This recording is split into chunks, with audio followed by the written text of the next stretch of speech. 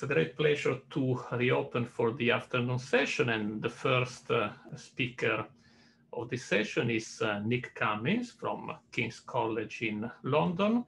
Nick has an impressive track record. I see we lost this presentation. Has an impressive track record in terms of automatic analysis, in particular of speech, for the detection, for the analysis of depression. And his talk is going to revolve around exactly this topic today. So speech analysis for mental health, opportunities and challenges. And Nick, the floor is yours. Welcome. Thanks, Alessandro. Thanks, Franny. Just checking everyone can hear me okay? Sure, everything fine. Perfect. So yeah, thanks for the opportunity to speak today. It's the morning with some really fascinating talks, and I hope I can live up to the standard that was set. So just a little brief introduction to myself. I'm a lecturer for AI and speech analysis for healthcare at King's College London. And my research interests really revolve around this speech analysis for healthcare and also affective and behavioral computing. So really trying to understand human behavior a lot more using machine learning, using sort of signal processing. I work on the Radar CNS project, which will appear a couple of times in the talk, and I'll introduce that in a couple more slides, as well as being an external advisor on the diagnosis of depression by speech signals at National Science Foundation of China funded project. Previously, I have been a habilitation candidate at the University of Augsburg in Germany, a postdoc in the chair of complex and intelligent systems, again in Germany. And I did my bachelor's and my PhD at the University of New South Wales in Sydney, Australia, which is where I'm from. But on to more current work, and as I said, I work in the Radar CNS program, and this is an international program exploring how wearable devices can measure depression, multiple sclerosis, and epilepsy. It's an IMI funded project, which means we've got funding from both academia and also funding through pharmaceutical and tech companies. So it's bringing together a lot of different viewpoints in terms of clinical research, engineering, computer science, as well as sort of, you know, data analytics, healthcare, and views, as I said, from multiple different inputs, including patients, researchers, and sort of pharmaceutical views as well. And we collect a lot of different sort of signals in this project using sort of active and passive sensing. So active sensing, where people sort of interact with their phones and either record a speech sample or complete a questionnaire, or passive sensing, where they just sort of wear a Fitbit and we sort of monitor their health signals using this Fitbit. But speech, as I mentioned, is one of the core components of this. And that's obviously the big topic of today. And I'm just going to talk a bit about what speech is, why it's such an important mental health signal, and different ways we can sort of go about managing it. And that's going to come up over the next few slides. But starting with what speech is essentially communication. It's a spoken transfer of information, expressing our thoughts in our emotions. So it can be intentional communication, the sort of linguistic content. You're informing your friend about an upcoming work schedule, for instance. And it can be more than words. It contains a lot of sort of non-verbal behavioral information. So sometimes this is unintentional communication.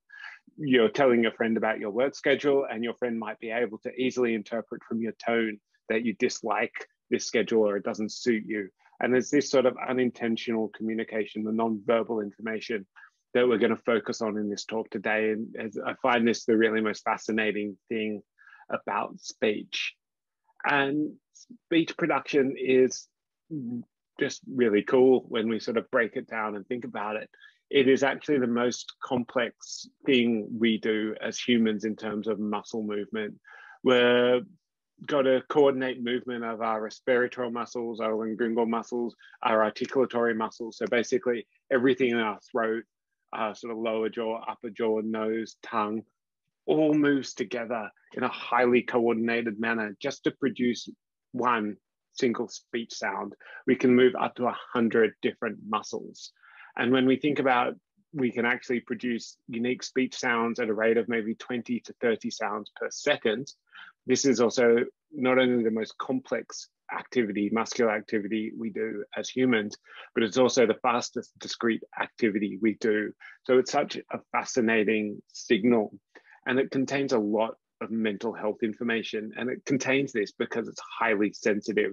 We're using all these muscles in a very, very controlled manner, when just slight difference in these muscles can change a lot of different aspects in our speech. And we'll break this down and we'll talk about this over the sort of next few slides. So we know that very slight changes in our physical and our mental health affect the ability to control our vocal apparatus. And somehow the speech differs from its corresponding normal state. And it's this difference that I'm really interested in analyzing in my research. These differences can come up from a lot of different ways. Affective disorders such as depression and anxiety change how we speak. Developmental disorders such as autism spectrum conditions change how we speak.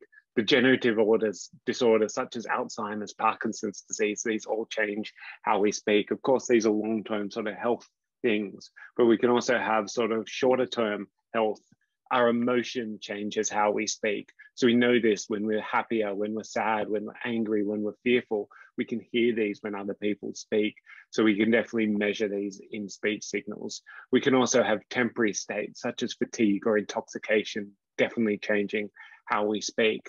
And of course, it's not only these sort of affective, emotional, developmental, degenerative things. Our general health condition affects our voice, and we know this. And there's been a lot of things recently in and around COVID-19 affecting speech and affecting coughs that's getting a lot of sort of attention in the media and the literature. And there definitely are effects when we start to think about things that affect our lungs, things that might affect swelling in our throat that are going to change the way we speak and the way we cough, which makes sort of speech and just, I guess, auditory information coming out of the body such a really interesting signal. And it's this idea that speech contains cognitive and the muscular actions that we've spoken about that means it's this really highly sensitive signal. So we've got a big sort of cognitive side in deciding that we want to speak. I want to tell you guys about how awesome I think speech is. So I've got a message I want to say. We need to form the sort of sequence of phonetic sequences of different words that go into making a message. We want to think about the tone that we say this with. And then after we've done all of this, almost intuitively, we're still generating neuromuscular commands, and we're doing all these sort of vocal actions. And we're going to break down each of these components a little bit over the next few slides. So we're just zooming in, zooming in. So we do our respiratory actions. We have actions in our vocal folds. We move our vocal tract. We change the shape. We vocalize some form of speech. At the same time, we're monitoring all of this. We're listening to ourselves, and we're using proprioceptive feedback to, control the neuromuscular commands and understand that where we're moving all our muscles within this. At the same time, we're thinking of the next thing to say. We're doing all of this, and it's a sort of almost unconscious effort and thought that goes into speaking.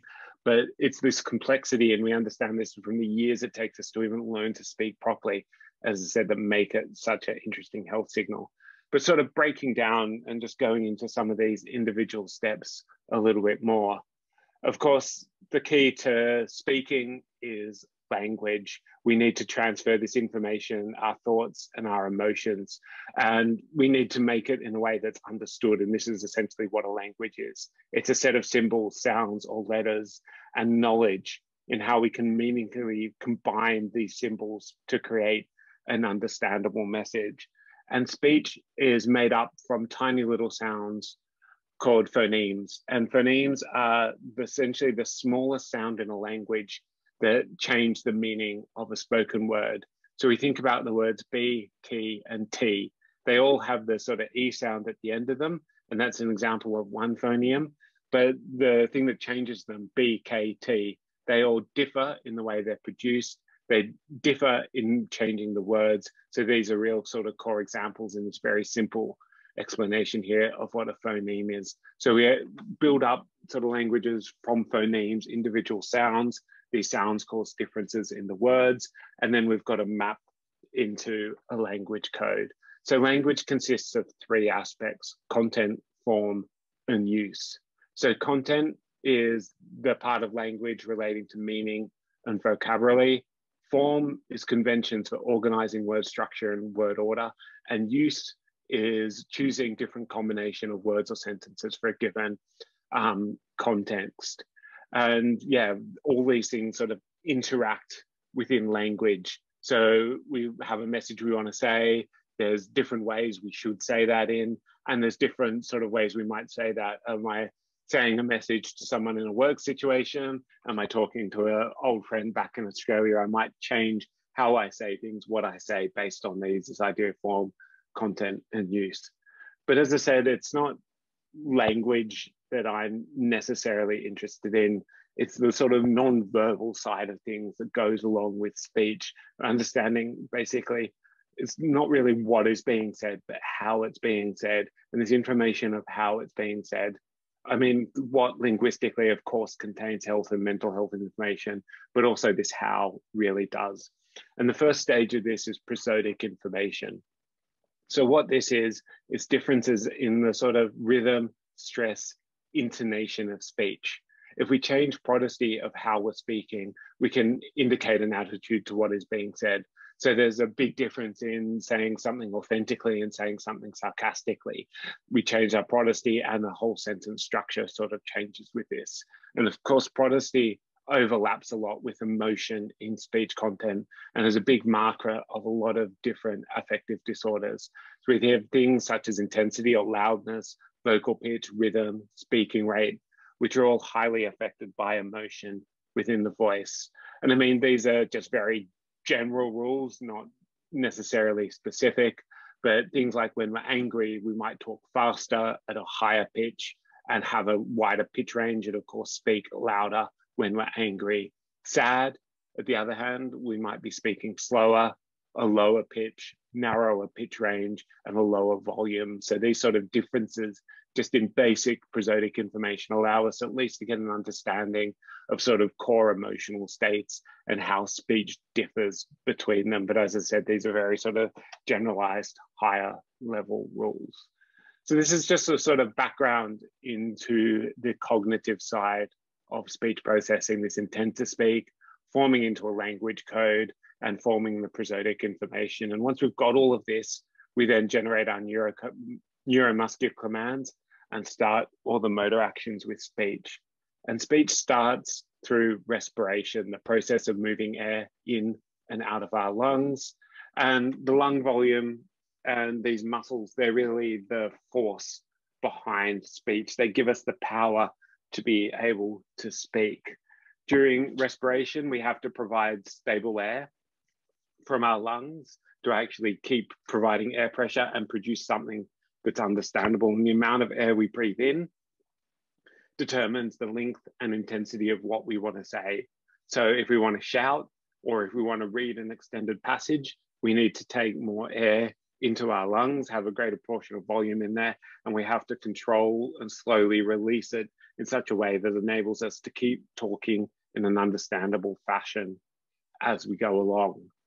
But of course, breathing is breathing, it's not speech. There's a whole sort of set of processes now that have to go on from changing respiration into something understandable. So the first stage of this is what's known as phonation. So we're starting to convert respiratory energy into sound energy. And the first step is the function of the larynx or the vocal folds in this. And we use these in one of sort of two ways. So we have what's known as voice speech. And voice speech is when we vibrate our vocal folds at a particular frequency and produce sounds that have some sort of fundamental, some harmonic structure to them. So you think vowel sounds, A, E, I, O, U. These sounds all have a very nice harmonic structure to them, and this is given through the action of the vocal folds. Then we have unvoiced speech sounds where we're not actually using our vocal folds to put a sort of harmonic structure here. We generate a speech sound by constricting our vocal tract and releasing energy very, very quickly. This is often done through actions of the teeth or the tongue, or both together. So things like F, S, T are all very good examples of this idea of putting a constriction very high up in our vocal tract, building sort of air pressure behind it and quickly releasing the air pressure. This is known as unvoiced speech. And of course, phonation relates a lot, especially in voice speech, to prosodic information. Speech is produced through exhalation of the lungs. The greater air pressure gives us greater amplitude, and at the same time, how we vibrate this causes different tensions, different rates of vibration, and changes the perceived pitch that we can get. I'll just see if this is going to play.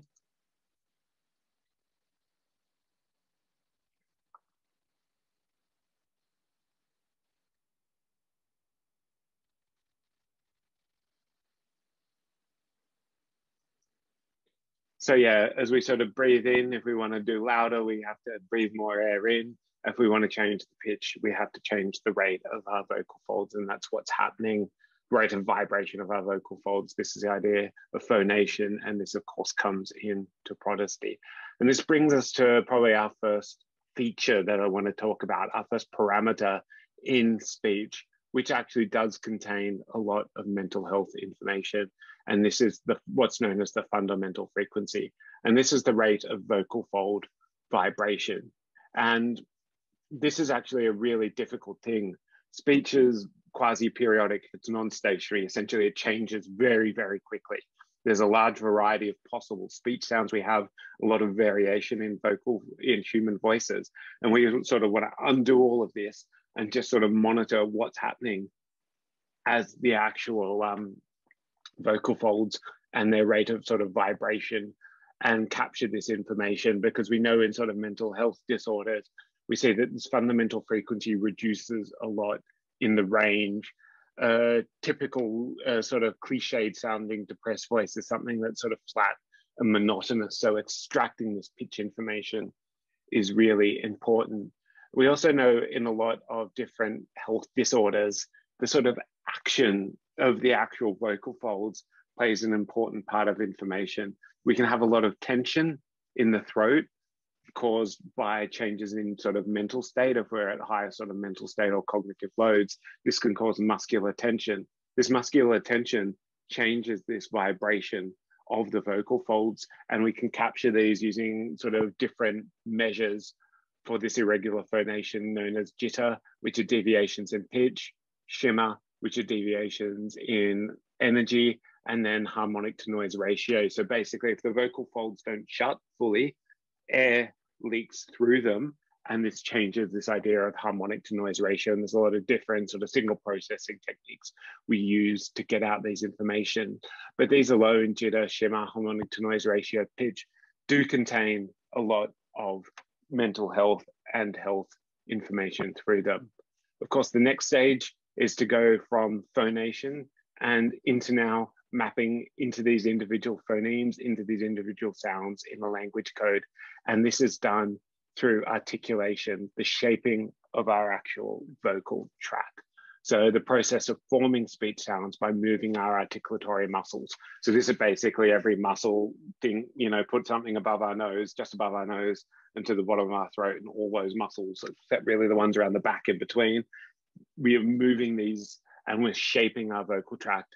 And every time we want to produce a unique speech sound, we have to hold our vocal tract in a particular position, and we hold it in that position, we produce that speech sound, and then we have to quickly change that position. So holding our vocal tract allows us to produce different speech sounds. And this is what's happening is we're filtering the acoustic energy from phonation. So we're getting energy out of our vocal folds, and then by squeezing and relaxing the vocal tract at certain positions, we produce different speech sounds, and these then correspond to something in a sort of language code. So just play this little video here.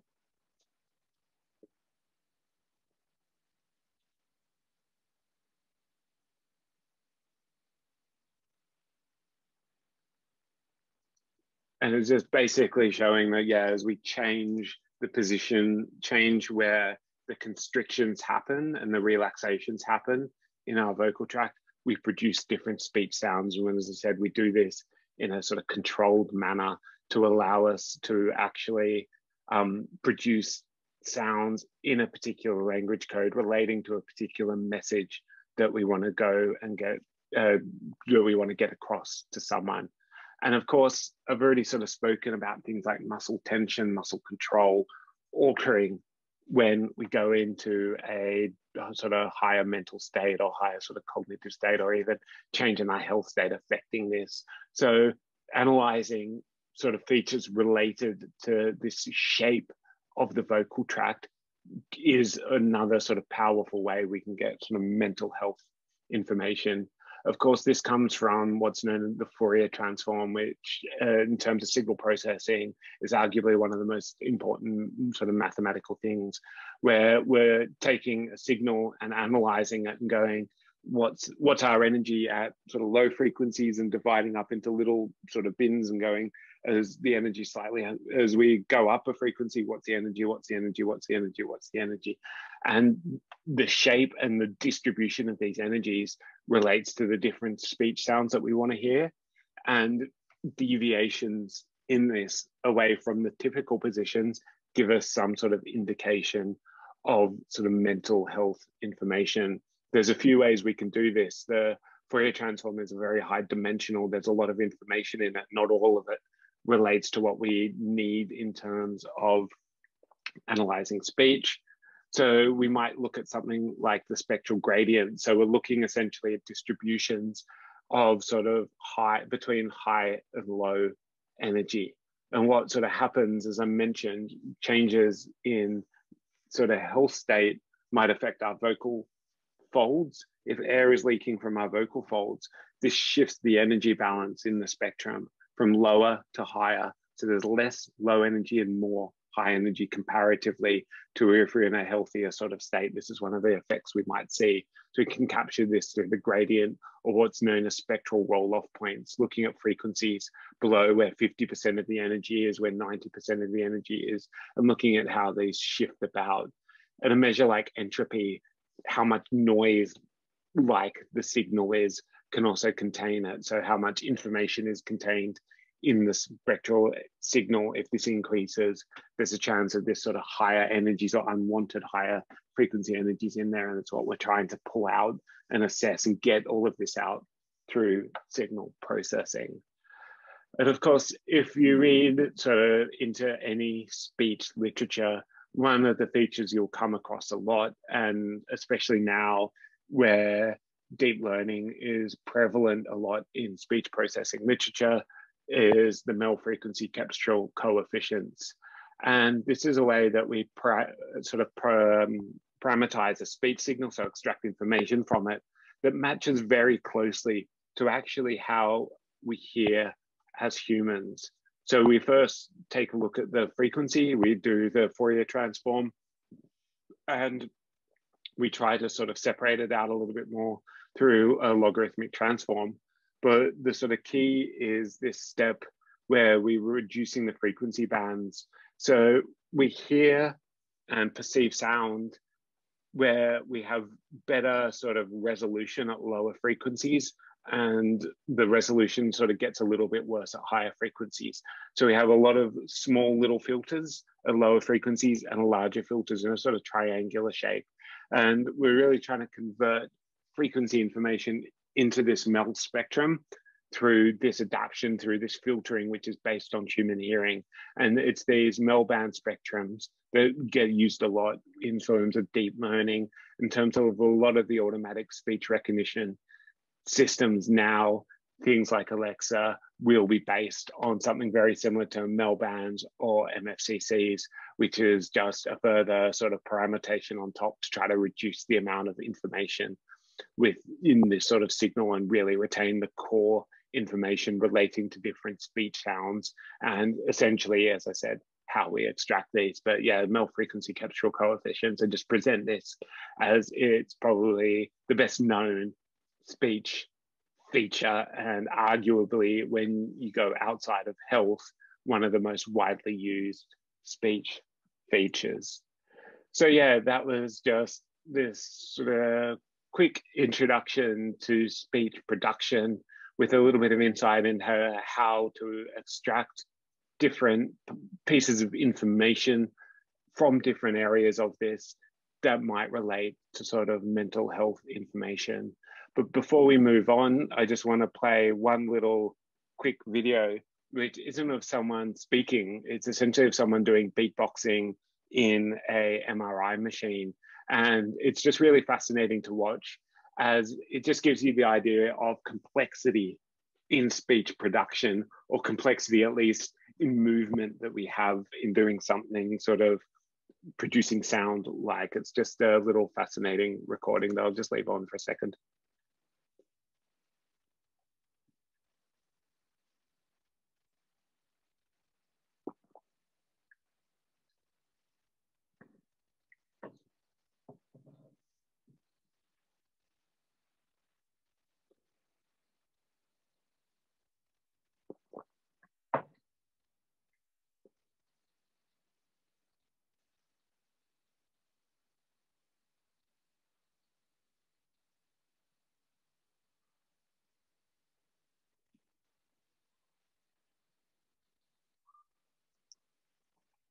Anyway, yeah, just hope what you guys could see in that is this idea of muscles that were moving. Obviously something related to speech, but just a cool, very simple example of just remembering how complex speech production is. And it's this complexity that make it a really good marker of health and of mental health. I'm just going to talk a little bit more about speech parameterization, so feature extraction, before I move on to sort of talking about a few more experimental results. And if you guys are interested in ever doing any sort of speech processing, the first thing we have to remember when we're doing speech processing is that it's a really time variant signal. So the words we're saying, the phonemes we're saying change really sort of regularly. And if we try to analyze speech information over too long a time window, we first break a whole load of sort of mathematical assumptions, but secondly, we're not going to extract any meaningful information. So all the features that I've spoken about so far, we actually extract these at what's known as a low level information. And essentially all we're doing is zooming in and zooming in and zooming in on a speech signal until essentially we get a very small frame, maybe something around 10 to 40 milliseconds in duration. This is a process known as windowing. And when we zoom right into this signal, we consider it to be stationary. This is important as a mathematical concept, but it allows us to extract meaningful information without this sort of time varying nature. So we just take and extract like the pitch information, jitter, shimmer information, spectral information, MFCCs on these very, very small time windows.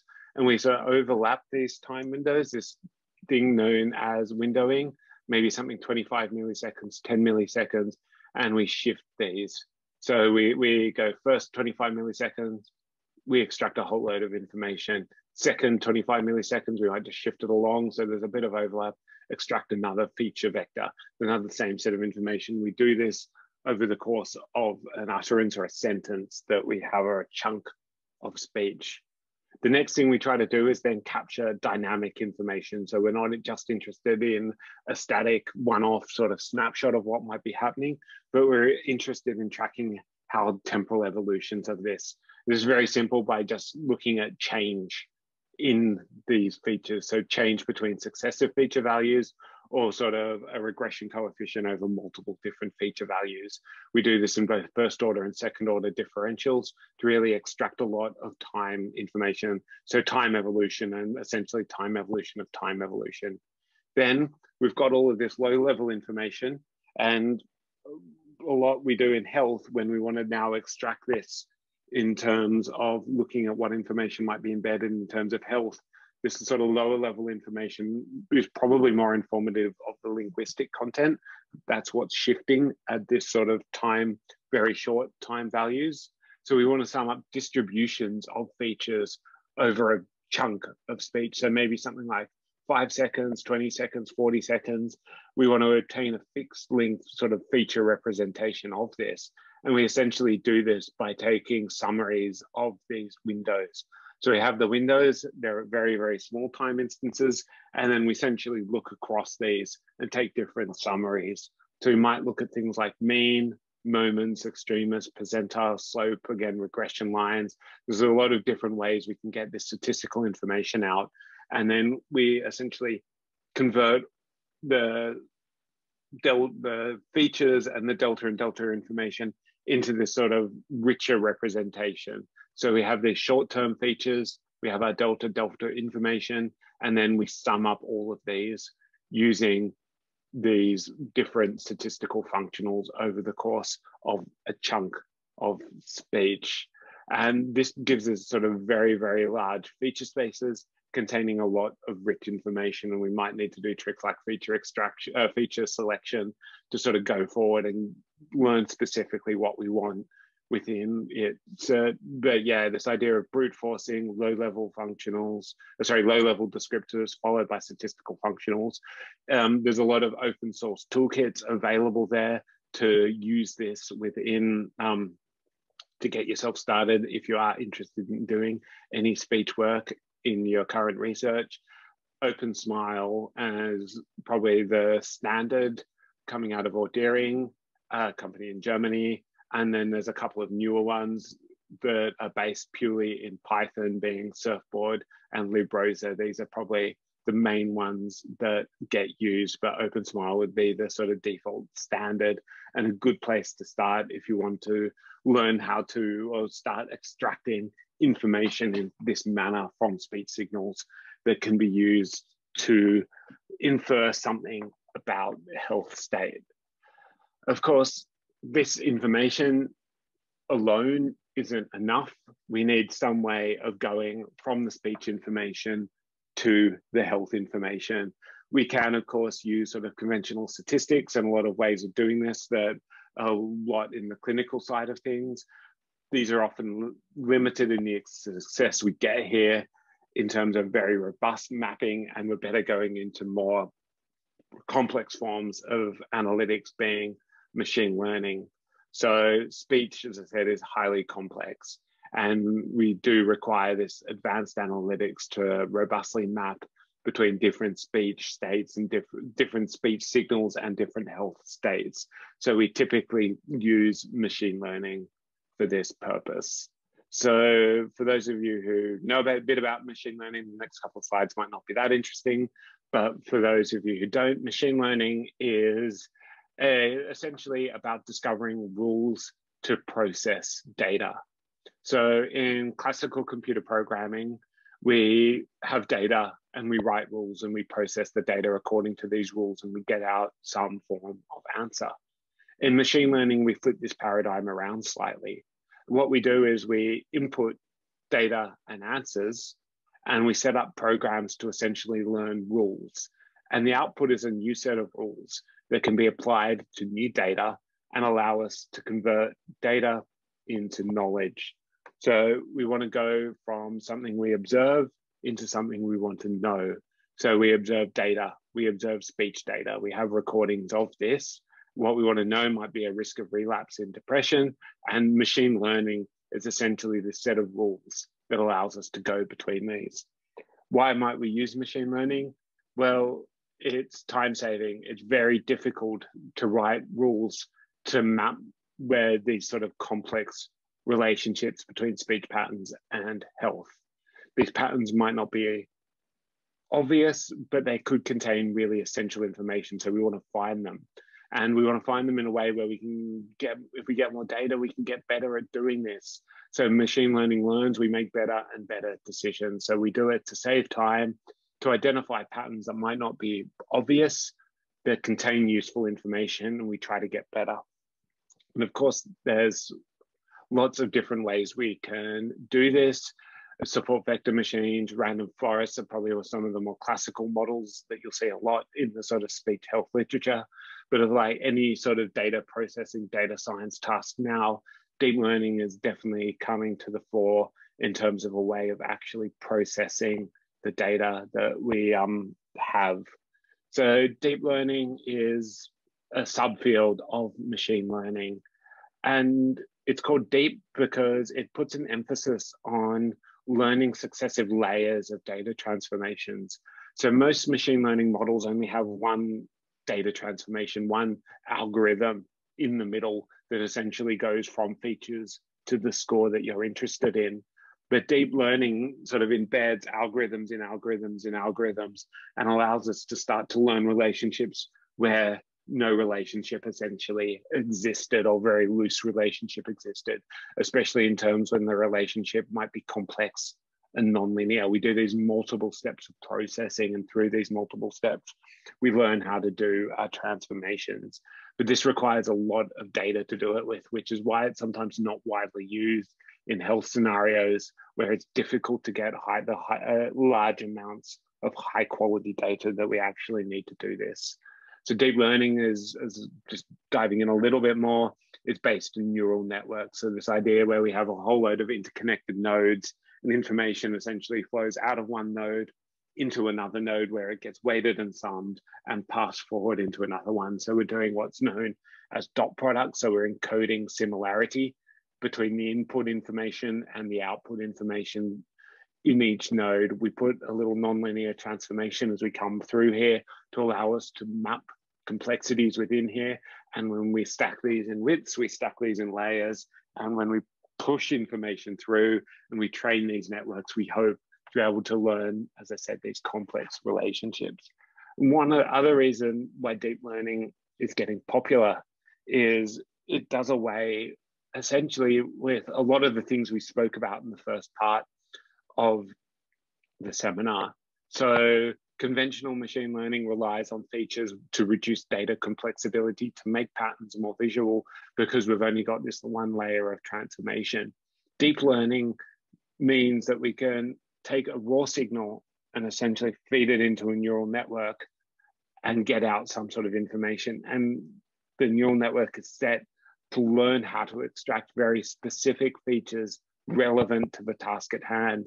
So it does away, you might not need to, if you had enough data, extract things like pitch, jitter, shimmer, mel frequency, capsular coefficients. We could actually just put raw data through a neural network and learn relevant mental health information. That's definitely an approach that is becoming popular. This is known as feature representation learning. So we use what's known as convolutional neural networks, which are one of the more popular forms of neural networks, which essentially is set up to do feature extraction in the early layers.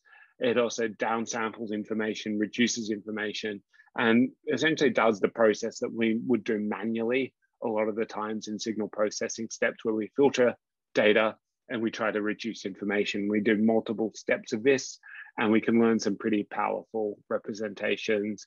The Trill network is one of the more popular ones in speech and audio processing at the moment. This has come from Google, and you can use sort of features, information learned through the different layers for different sort of tasks and map onto different mental health.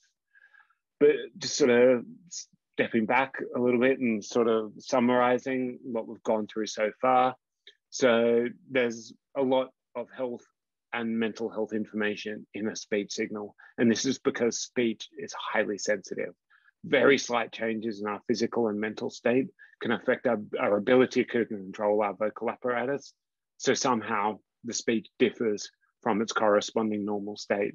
Cognitive impairments can impair both generating the message and generating the neuromuscular commands.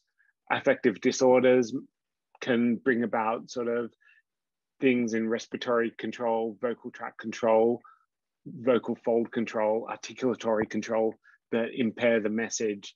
Muscular impairments through degenerative disorders can have very sort of similar effects. There's a lot of different health information here, but the complexity of speech and complexity of the information of speech means a lot that we need to use machine learning to really learn and find these differences between speech produced at different health or at different mental health states. And does all of this work? Well, sort of is the correct answer here. Of course, it does to a level, which is why there's a lot of us researching in here, but there's still lots of improvements to do. So we know fatigue is a really big marker containing both cognitive and physical aspects and noticeably affects speech. So here's a little sample, sorry, they're in German, of speech produced in a not fatigue state.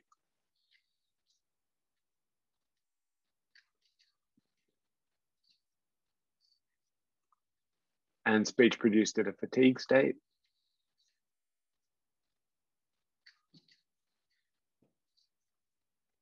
What's happening in there is the prosody is flattened. The vocal fold action, there's a little bit more noise in the higher frequencies, and the intelligibility is slightly reduced. These are common effects we see in fatigued speech. It's looking at correlations of sort of 10-point scales. We can get reasonable correlation between speech and fatigue. Of course, a lot of this is in induced fatigue, so people staying awake for longer periods of time and trying to assess their fatigue at different time points. Some research I'm interested in doing in the future is looking at some things like chronic fatigue conditions and how they affect speech production. Of course, a classic example of a sort of health condition or a temporary change of health state, I guess, affecting speech is intoxication. And we're all probably familiar with something like slurred speech. It's this real hallmark effect of intoxicated speech. So we know that automatic speech recognition performances drop in speech affected by alcohol. And this is strong evidence that the phonetic structure of speech is affected. And this is due to a lack of articulatory control. And sort of using conventional speech softwares in terms of using something like a support vector machine and some of the features that we've spoken about, we can get sort of 65%, 66% accuracy between intoxicated and not intoxicated.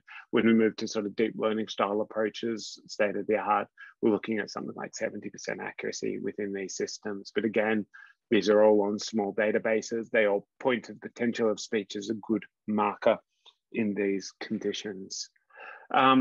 I did some research a couple of years ago into how emotion changes in children with autism spectrum condition might affect their sort of speech in terms of producing different emotional states.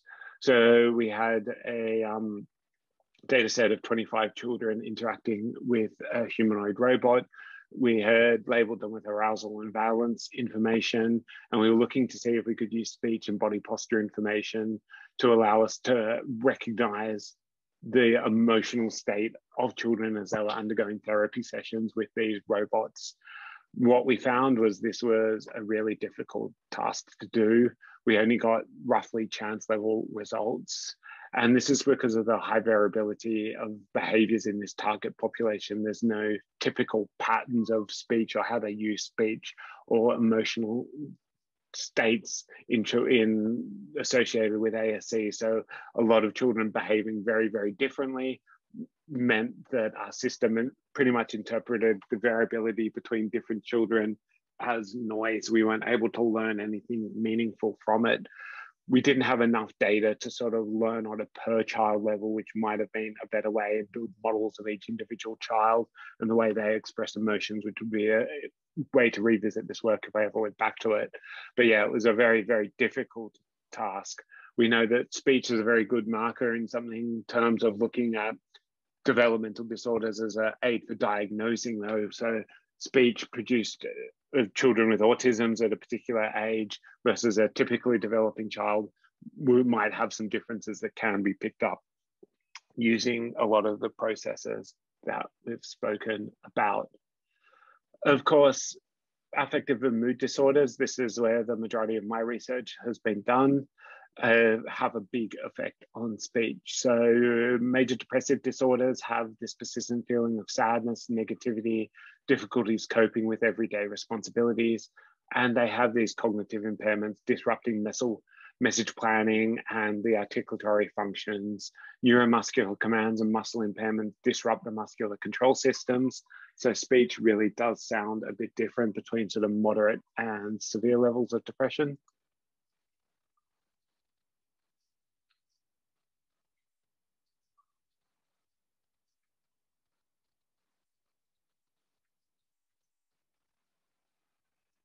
The severe.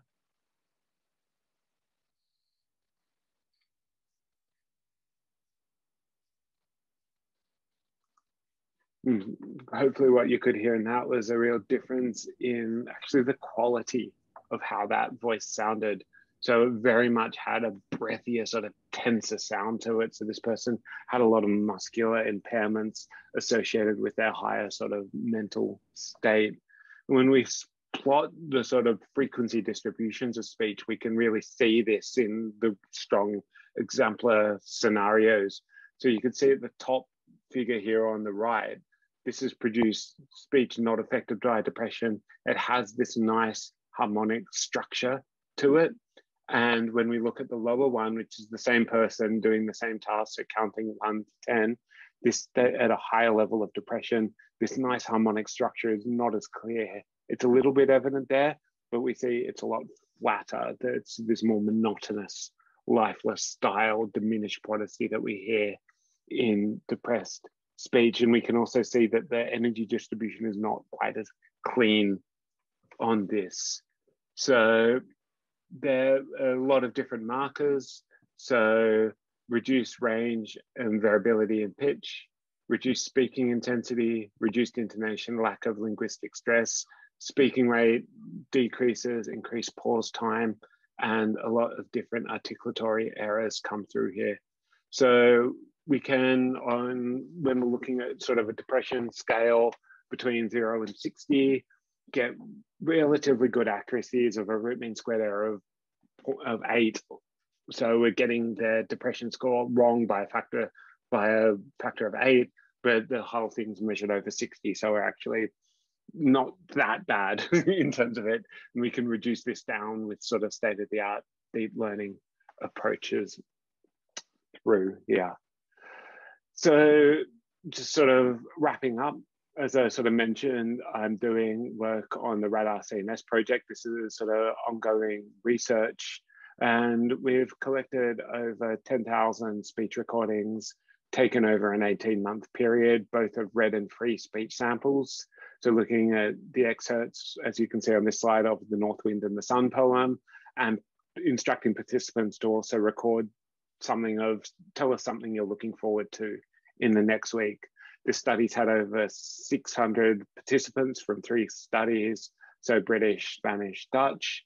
We have clinical scores for depression and anxiety, and we started investigating how some of these parameters that we spoke about in the first part of the seminar change at different levels of depression. So prosodic parameters, spectral shape, spectral balance, all sort of change with increasing depression across these different language groups. What we did find was while we saw this wholesale sort of changes, I guess, being very, very similar, when we looked at different individual features that encode this information, there was a lot of differences between the different cultures, and we need to start now exploring the effects of language in depression analysis. And this is one of the first times that this has been done, and sort of really exciting to do this. And these are also real world recordings. We need to understand how noise affects these recordings and how people's ability to sort of follow instructions and things like this also affect the recordings. And to this end, we've been doing a survey through our study in terms of trying to isolate different facilitators and barriers. So understand acceptability issues surrounding actually recording speech remotely as part of a study. We've just had a paper accepted to this into speech, and there's a preprint available. Some of the really interesting observations that we saw in this study were that our study participants actually reported or thought they completed the speech recording task more than they did. And this is what you can see in this figure, where on the y-axis, we have actual completion versus self-reported completion on a scale of 0 to 5 Likert scale. So 0 being never, 4 being all the time. And you can see that a lot of people thought they did it all the time, or at least some of the time, when in actual fact, they did it sort of less than 60 or even less than 50% of the time. So one of the things, the same survey that we were asking was obstacles that might have prevented people completing their scheduled recording tasks. And we found that missed notifications, low mood, and forgetfulness were really sort of important issues in terms of actually collecting the speech. Participants were also sort of almost a little bit as expected, more comfortable completing the read speech task than the free speech task. And we did notice a difference in the completion rates between these. So it's a really interesting finding, and we're sort of, the initial finding was done from Britain and Spain.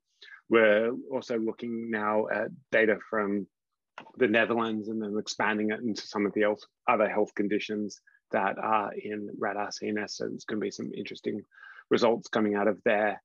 So yeah, a little bit more back to here. Speech analysis and mental health, does it work? There's a lot of really promising signs that we can get some really useful health information, especially related to things such as depression. I didn't speak as much about Alzheimer's or Parkinson's disease, childhood developmental disorders. We can get some useful information when we start to combine speech with other sort of wearable information, behavioral information. We can really start to use it to create rich health information about people at different stages of their life, early warning systems, more preventative personal healthcare sort of scenarios. Speech should definitely be considered one of the core signals that goes into that. But of course, there's a lot of work that we need to do in terms of trying to wrap this up. I sort of said here, in sort of technical challenges, speech alone is not enough. How do we combine it with other data? And knowing that when we're looking a lot of computational data, the reliability of this information can change over time, not necessarily even due to health information, just, you know, if we're using a wearable to extract heart rate information, if the batteries start to go flat, that information might not be as good. Of course, with real world data, data goes missing. Is this an error or is this informative? Is someone not giving us speech samples anymore in a study because their mental health state has changed and they no longer want to give us them? Or is it because their phone is broken? How do we handle different sparsity? How do we realize this? And of course, anything with AI, trust and explainability are big issues. There's a lot of sources of bias in data that need to be addressed, need to be understood and minimize their effects into sort of future models. And anything we're using AI in and using deep learning in, we need to get a better understanding of how decisions are made. There's a lot of examples. We can't presume that AI makes a decision in the same way we would make a decision as human. We need to understand these mappings a bit better in detail, and especially in terms when we start to push things more into proper clinical studies. People have a right to know as well how decisions about them got reached. We need to understand that. Sort of more generalized challenges in this area, we always need more data. Any sort of data science, data-driven thing, more data, better. And as I said, the results highlight the potential of speech, but more data is needed to realize this. We need to understand the sort of motivations behind people giving us data and create technology that people want to use. We also need to do more targeted modeling. We know from speech processing that a lot of features and machine learning techniques, we use them across similar health conditions, we get very similar results. And does this place an upper bound on our model accuracy? Are we better collecting more data and going in more sort of self-learning, deep learning style approaches to try to extract the exact information we read rather than use more generalized information and try to learn from that? And also more sophisticated modeling. As you can see, a lot of the results I presented were looking at a very binarized version of health. Does someone have a condition or don't they? But health is a lot more multifaceted than this. How can we understand this sort of multifaceted nature? And again, it comes back to larger studies collecting more data, but I do think the potential is there for speech as a signal. And I'm really excited to push forward the next sort of wave and see what comes out as well from other people in this area of sort of speech analysis in healthcare. So that sort of ends my talk, and thanks for listening. I'm just going to be a little bit cheeky and just put up a couple of adverts before I finish.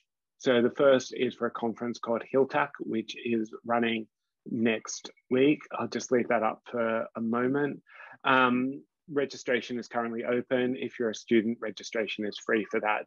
So it's more on linguistic data and text data for healthcare, but there is going to be a panel on speech analysis and a sort of acoustic prosodic information in healthcare as well, running on the afternoon of the 17th. It's, as I said, free for students and £10 for everybody else.